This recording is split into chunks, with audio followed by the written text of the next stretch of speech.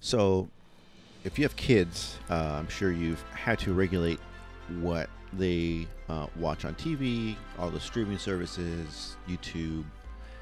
Um, because we always tell them you can't unsee things, right? Once you see something, you can't unsee it, and it's in your head forever, and you can't get it out.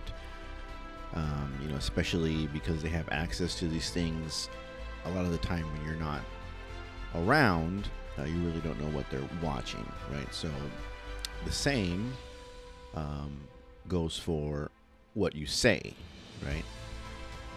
Once you say something, you can't unsay it, right? You can apologize all you want. You can say you didn't mean it. You can say you were in a bad mood. You can say you feel sick, right? You can say all these things, but that doesn't unsay what you already said, right? And usually, when we're in situations like that, when we don't feel well, when we're tired, when we're aggravated, usually what we say is the truth, right? It's what we really feel. And when you don't feel that way, you're able to filter these things, not say them. It doesn't mean that you shouldn't feel them. Everyone has a right to feel however they want.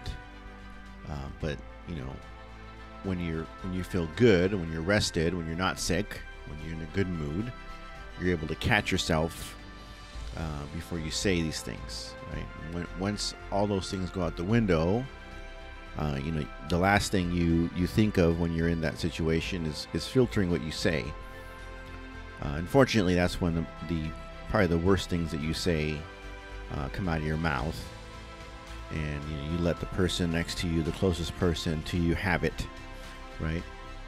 So we should get in the habit of consciously understanding that once something leaves your mouth, you can't take it back, even if you say I'm sorry, or make them dinner, or buy them something, or do whatever you think in your mind that cancels out what you did.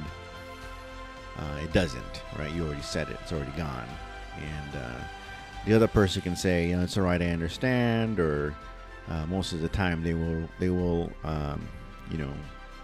reply in kind, right? However you talk to them, however you talk to somebody is usually how they talk back to you. So it's already out there, right? So you have to consciously think about what you're saying, what leaves your mouth, because there may come a time where you say something so bad that it really doesn't matter how many sorries you say or how many dinners you buy, that it doesn't undo what you said. So careful what you say. Just like if you see something horrible on TV, it'll stick with you for a long time.